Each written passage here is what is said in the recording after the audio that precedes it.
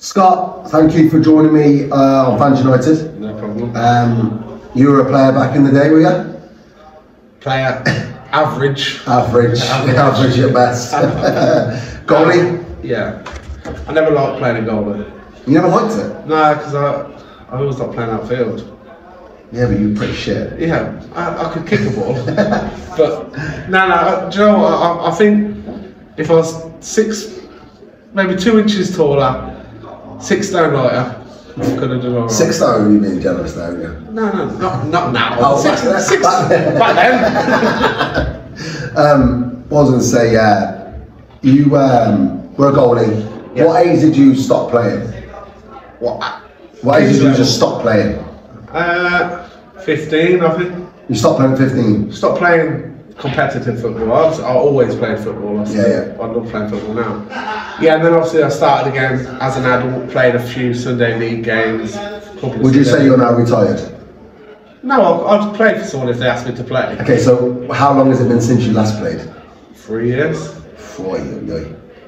And do you want to get back into it? What? I want to play 5-a-side just to have a kick around with my mate. But do you know what? Sunday league football just isn't. I love competitiveness. Yeah.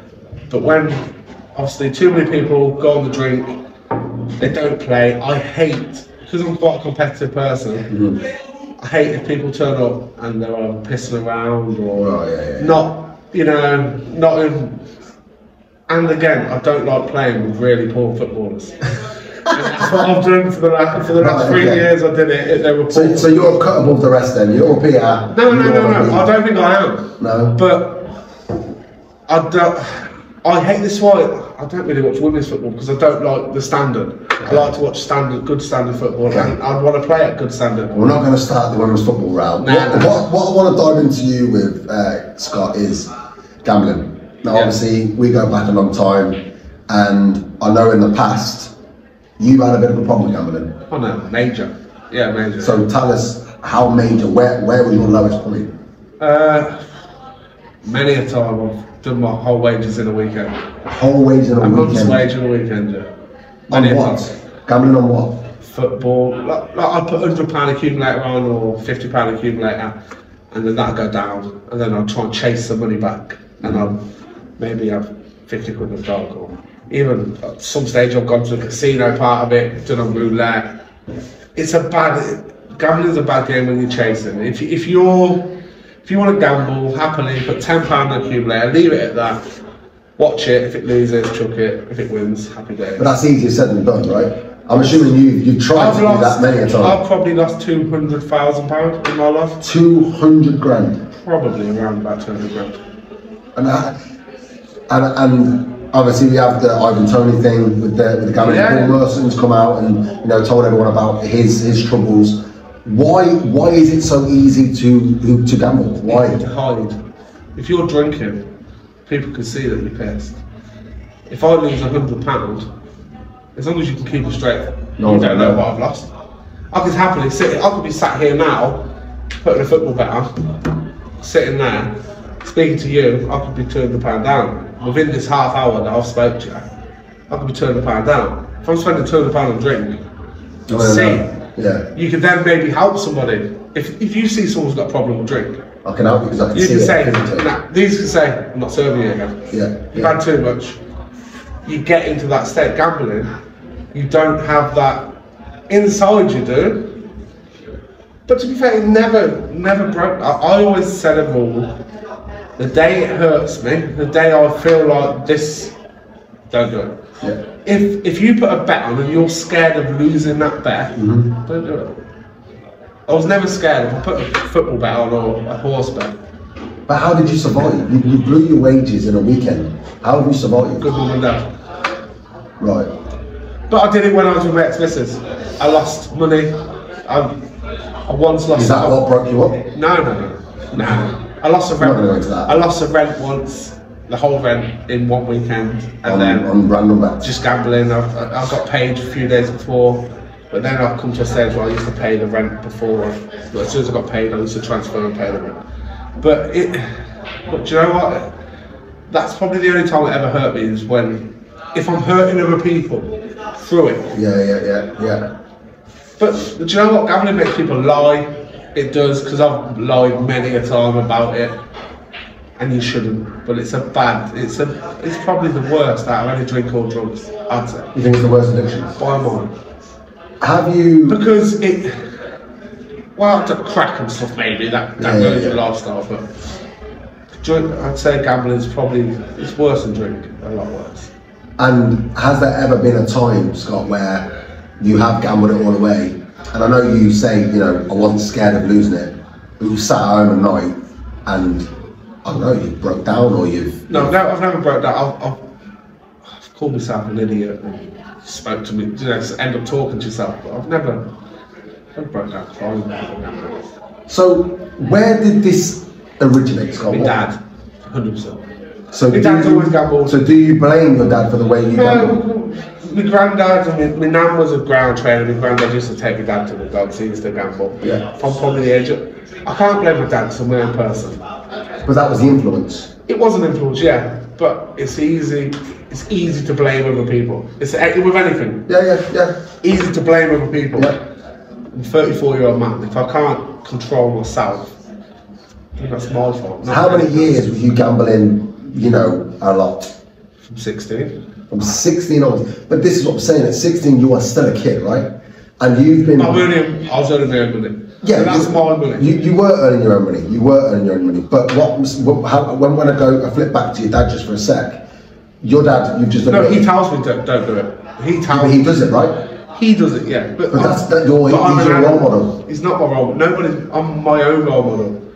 I don't look up to anybody. I'm myself, I'm my own person. If I lose £1,000, that's not his fault, that's not your fault, it's my fault. No one else's fault but me. If I go into a bookmaker's, I don't blame them. Okay. I used to work in the bookies. Yeah. I worked in the bookies for 6 years. The amount of times I used to see people punch a machine or hit a machine because they've lost money, and I'm thinking, it's your fault, not theirs. But, that's the way. And like you said about Ivan Toney and Paul Mercer, I think a lot of theirs is through balling. Because they've got nothing else to do. So why did you do it? Because you get the buzz of... Well, you want to get rich quick kind of vibe? You wanted to earn mega money? Or not really. If you would have hit the jackpot with one bet and ended up winning 20 grand, would you have stopped? No, probably not. So you'd have carried on? Yeah, I've cut down massively now. Like I said, I'll do the odd bet now and then. Yeah. But I don't nowhere near, not even close to what we used to do. Yeah. Just because I'm going on holidays, I want to go out. There's been many a time where I've gone, can't come out this weekend, I've got no money.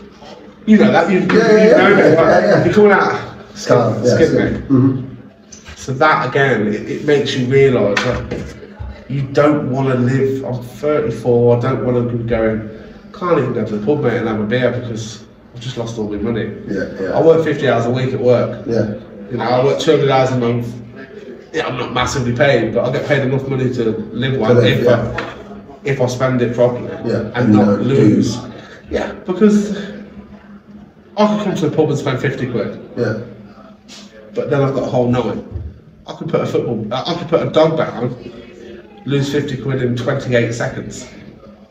Or one spin on a roulette takes 30 seconds. Wow, you'd lose thousands. Wow, I mean, I've had my own little gamble before, but I'm like pound accumulator. I'm small fry. And I can remember one time we were sitting down, I think it was a Jag, and we were watching one of our mates' lads train, and you showed me your profit and loss kind of sheet thing. And you were scrolling. I was like, what on earth is going on here? It was absolutely mental, and I was like, why did you do it? And I remember you saying then, it's just, I just do it. And there was no real thought then, but obviously you've kind of changed your mentality a little bit now. Yeah, I'm going on holidays, I'm doing stuff. I want to be able to enjoy my life. So do you not think, when you were younger as a kid, if your dad didn't gamble, do you think you'd have still been a gambler? Not to the extent it was, I don't think. So that's what I'm saying by the influence. I know you choose to put the bet on. Yeah, maybe I got the buzz from him, because I used to do maybe 12, 13 years of age. I used to put my play spots on a Saturday, I'd look at the paper, I'd pick my horses, and I'd sit there and watch them. Yeah. I'd have a £5 football bet. That's what you watched, though. That's what your dad did. Yeah, no, but because he did it. But I used to enjoy my as a kid. At 13, I was putting £15, £20 football bets on. At 13, I used to go to work on a Sunday. You couldn't do it yourself. No. So that means your dad allowed you to. No, because I used to earn 80 quid on a Sunday. Yeah. Working for one day on a Sunday market. I used to get up 3:30 in the morning. I'd finish at 4 o'clock. And I'd go over to the Dogs. I'd go to Coventry Dogs. Bet my 80 quid. So from 13, I was gambling at 13. I was going to the bookmakers were taking my bets at 13. I had a strap bet at the age of 14 years of age. I don't know what that is. It means I didn't even have to have the money on me. They let me put the bet on without any money because I was at the bookies. At a bookie in a Dogs rack. They knew who I was. Wow. At 13? At 14. Yeah. 14. They knew who I was. They knew I'd be there next week, so I had to pay them back next week if it lost. Wow. They knew I'd come back and give them it was only a £20 bet, but they let me put a £20 bet on a dog without giving them any money. If it won, they paid me out. If it lost, I'll give them a 20 quid next week. Yeah. So it's like ticking, like a tick. You know, if you go to the shop and tick. Yeah. Basically, that was me. At 13, one day I went with 80 quid, I've come out with £1,000. Looking back on it now, do you regret all the money you've lost? Oh, millions. I could have had a house. £200,000 a house. Do you? I know, obviously, with the overturn thing, so we're not going to keep diving into but that. it's not just that. It's ruined my credit rating, and it's ruined a lot over the years because of it. So Right. it's not just the losing the money. Have you got into debt then through gambling? Never.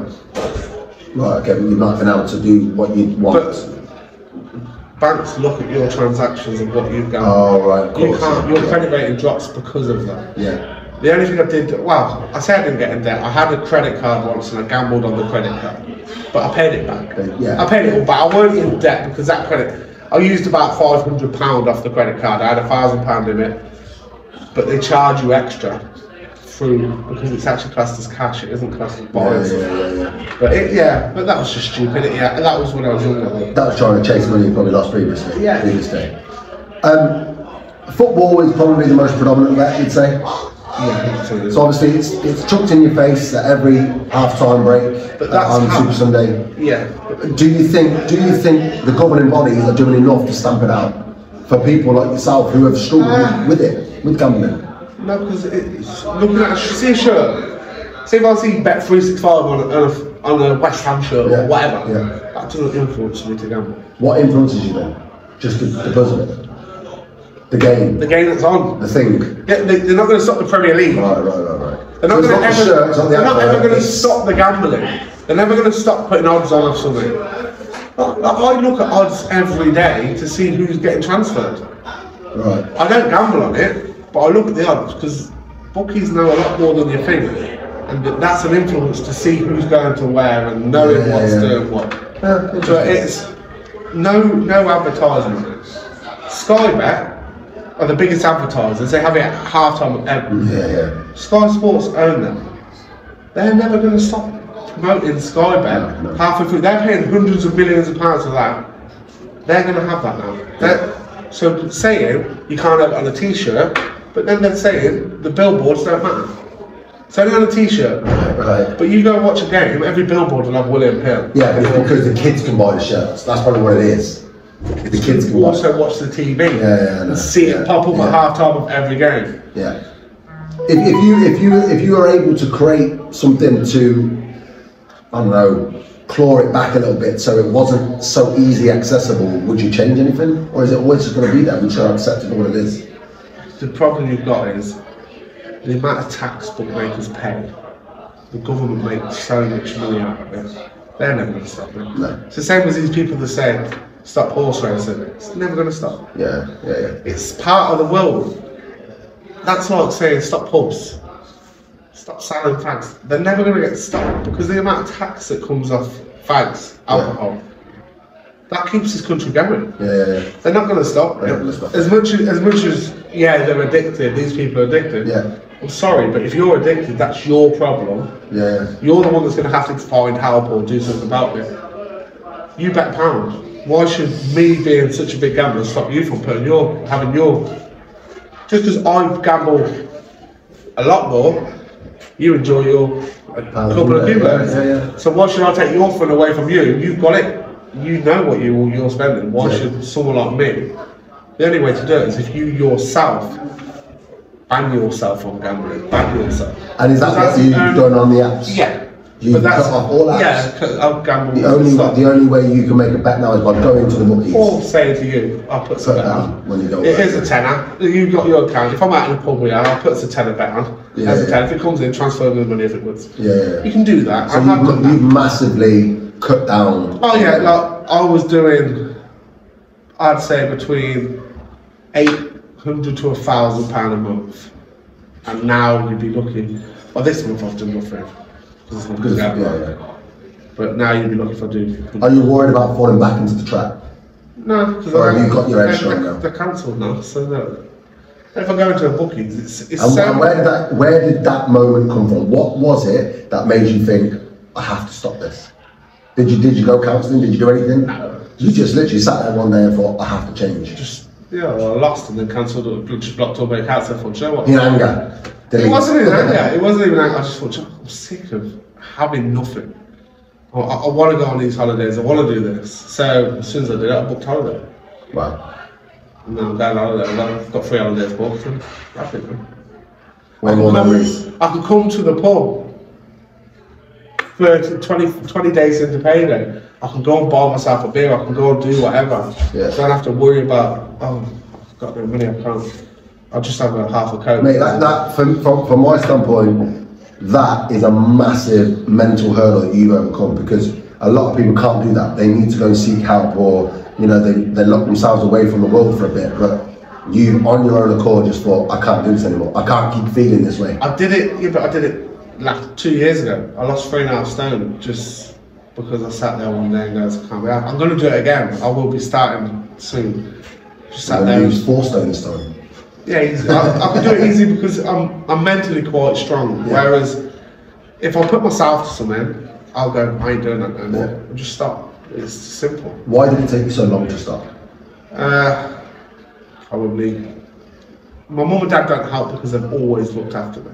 Yeah. So when you had an easy life. When I lost my rent, they paid it. 750 quid just paid it for me. Right. Which is, some people wouldn't do that. I'm very lucky. If I had no money, I'd say, Mum, I need 200 quid, she'd give it me as long as I paid it back. So the easy lifestyle that you had, the easy support network you had, encouraged you to not care about losing it. Yeah. Right. Which is probably a good thing and a bad thing. It's a good thing that I've got supportive parents. Yeah. That way, and a bad thing that they were supportive, because they made me be who I am. It allowed you to do what you did. But you never know. Like I said, maybe one day I'll do. Well, I'm never going to have an account, but maybe one day I'll do go and lose 250 quid. Yeah. I'll do it once. It doesn't matter. Yeah. If I do it every month, then it does. Because everyone's lost big money. I don't. Wow. I know it. I've worked in the bookies, so I see it. Maybe working in the bookies doesn't matter. It's like an alcoholic working in the pub. Yeah. You're in the place that I was involved, seeing all the sports, seeing all the odds, seeing everything. And it got you in, And I did gamble when I was in bookies. I used to sit there and I'd put a horse bet on for the day to watch, because I'm at work getting paid to watch my horses. But maybe that was a bad decision for me to go and work in a bookies. So you got earn money, mate, so it's what it is, isn't it? Yeah. But that money was going back into them. Back into the bookies. they were loving it when you got a job. But Scott, mate, I fully appreciate you opening up about that. I mean, I wouldn't have imagined it would have been easy to talk about, because it was probably not a troubled time in your life, but a time where you've probably been at a low point mentally, and you've overcome it. But like I said, I'm quite a strong minded, so stuff like that doesn't bother me.